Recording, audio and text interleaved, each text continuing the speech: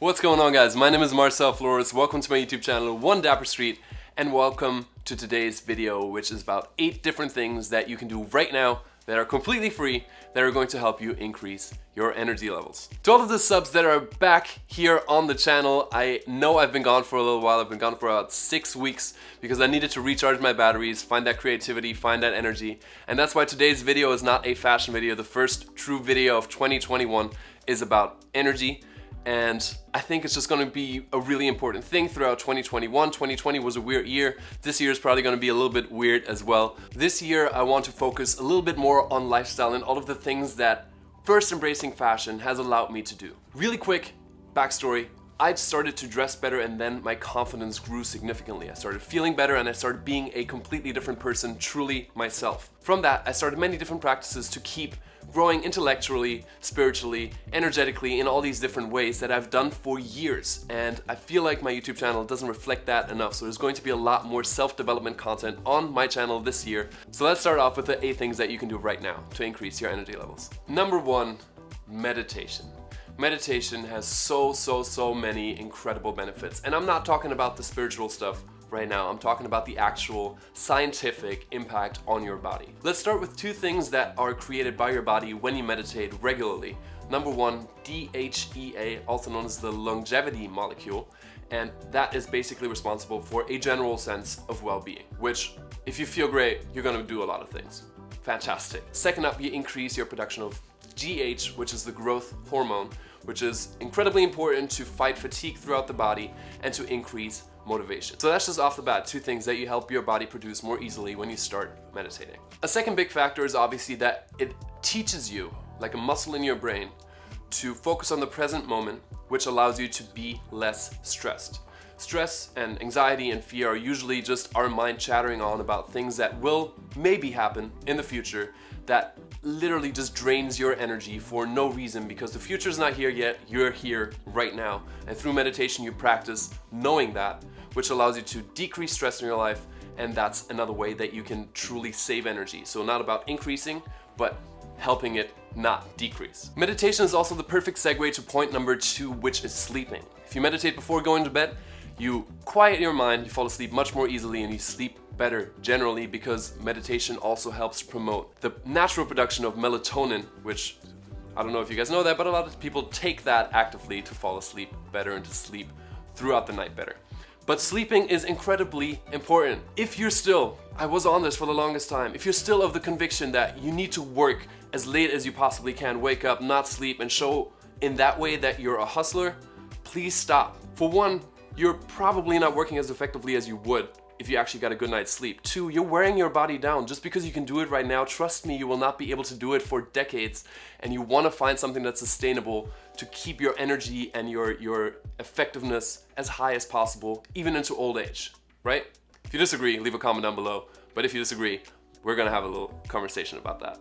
So sleeping is really important, not only how long you sleep, but also the consistency with it. So going to bed the same time, waking up the same time, and an incredibly useful tool when it comes to sleep is this thing on my wrist right here.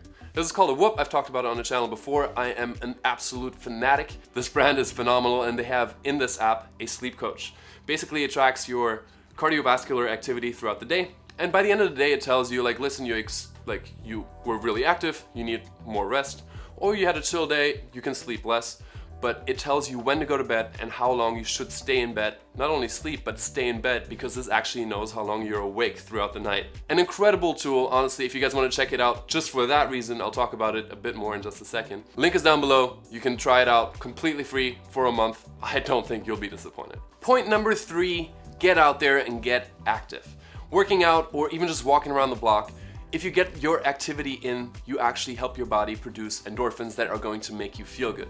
To me, it used to be a very contradictory thing. Like, I spent physical energy to get more energy. Like, spend energy to get energy didn't quite make sense, but the physical thing is the one thing, and the mental clarity and the feeling of accomplishment that comes from it is a whole another level of energy that will carry you through the day. I tend to work out in the mornings just because I like starting my days off like that. I feel accomplished and I feel physically great as well. The more you train your body to increase the capacity for physical energy in the first place. So please get out there and train, because back to point number 2, it also helps you sleep better if you truly exhausted yourself physically throughout the day. And once again, the Whoop, a great tool for that. It helps you balance how well your body can take on strain on any given day based on how well you slept. So this analyzes your body, tells you, hey, today you can go really hard when you work out, or today maybe take it easy, have a rest day, just go for a walk. Please try it out. Like so many of my friends, I just got Hilda one, my girlfriend, just because it took, like, Jesus needed one, you probably need one too. It's life-changing. Now these 3 things I've been doing for a long time. In the last 6 weeks, what I've truly embraced is breath work as point number 4. I'm gonna say the name Wim Hof, and either you know who he is and you know exactly what I'm about to say, or you don't know who he is and let's just refer to him as the Iceman then. Because this is a guy, I believe he's in his late 40s, mid 40s? Because this is a guy that runs marathons in shorts in freezing temperatures, that meditates in the snow, and that injects himself with bacteria and fights it off actively with controlling his immune system all through breath work. So look him up if you don't know who he is. I have started intensely doing his breath work in the mornings as well as at night, and the energy I get from it is ridiculous. There's an app called the Wim Hof Method, W-I-M-H-O-F method. I'll link to that down below as well. It's a free app. There's a paid structure to it, but you don't need it, like for the guided breathing. You don't need it, and I challenge you guys to do that on a daily basis and see what you feel. If it makes any difference for you, I think it's absolutely amazing, and it's not mumbo jumbo. He basically took it upon himself to take a lot of the concepts from yoga and meditation and to try and prove scientifically why they work. So he's working with universities, and this is not just, oh, try it. There's actually science-based proof that this works. Point number 5, another page out of Wim Hof's book, taking a cold shower in the morning. I used to obsess over the fact that I'd have to hop straight into the shower. I like at least hopping in a warm shower or a hot shower first, and that's exactly what he suggests in his app as well. So it's the second thing I challenge you to hop in the shower, start off normal, and then finish off with a cold shower, and then increase the time of the cold shower day by day and see what that does to you. From a science standpoint, it will help you improve your vascularity, which means blood flows through your system a lot more easily, which carries all the nutrients, oxygen throughout your body. So it should physically make you feel better. But there's a lot of other benefits to taking a cold shower, including improving your mood, improving your immune system, having better, shinier hair, and lastly, even to lose weight. So challenge number 2, daily cold shower. Let me know how you guys are doing down below in the comments. Point number 6 is another one for not decreasing your energy, and that's drinking less alcohol. Alcohol will affect your body, even a glass of wine, not only for that night, the next morning, but for several days. It stays in your system and it draws energy. So especially after, you know, the holiday season, hopefully some of you tried the whole dry January thing. I did not do the dry January thing, but I'm currently not drinking because I want to give my body the chance to truly heal and recover.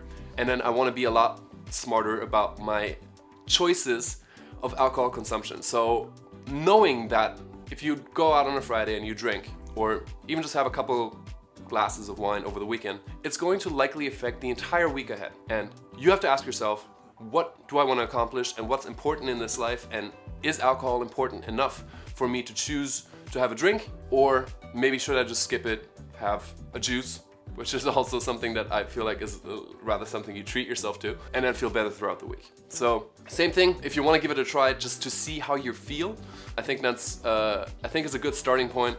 The Whoop is yet again another great tool to assess whether it actually affects your body, like in a very bad way. Because at the end of the month you get a report, and if you choose to have the question asked in the morning whether you drink alcohol or not, it will show you how that affected your recovery rate. So yet again, a great tool. Give it a shot, let me know. Point number 7 is turn off your notifications on the phone. Think about that one for a second, and I hope you understand why I say this. I turned off my notifications on my phone about 1.5 years ago.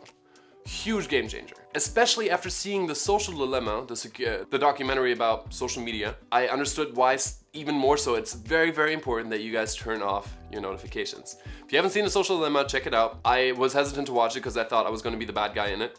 Turns out there's much worse guys than me as an influencer, content creator, to, you know, give you guys content on social media. It's a really important documentary, so I suggest you guys watch it. But I only have calls on, my messages, and maybe some calendar notifications, because everything else will literally draw your attention and your energy all day long. Ever since I did that, I stopped being on Instagram as much, I stopped being on email constantly, and it's just incredible to see how much more time and energy you have if you don't do that. At one point I even had my messages off because the people that I needed to get in touch with me knew that if it's urgent, they should call me. So something else to consider. Last but not least, drink water. Simple as that. Technically not entirely free, depending on where you live and where you get your water, but it is one of the simplest, most effective, best things that we can do for our bodies, including getting the energy levels up. So that's point number 8. And with that, we wrap up today's video. I hope you guys enjoyed this. I truly, I'm not just saying that, I really hope you enjoyed this, and I hope that you are going to try some of these things out. I'm gonna repeat one more time now that it's at the end, and I know the real people that watched till here are going to listen to the last bit as well. Fashion to me was all about confidence. It's about self-improvement. It's about being who you are, like the best version of yourself. But it doesn't start and end with fashion. It's like we're more than just what we wear. For me, this outside-in approach worked really well. And I hope for you guys, I'm assuming for you guys too, for everybody that's interested in fashion. But it's important to know that there's more that you can do for yourself, for how you feel on a daily basis. And that's what I want to explore on this channel a lot more this year. So thank you guys truly for watching until here. Leave comments down below if you have any questions, comments, or concerns, any other things that you guys are doing to increase your energy levels. I'd love to hear about it and give them a try as well. Everything I mentioned is down below in the description, so I hope you guys have fun exploring that, and I'll see you very soon with the next video, which I promise is going to be fashion related. Until then, as always, stay dapper. Bye y'all.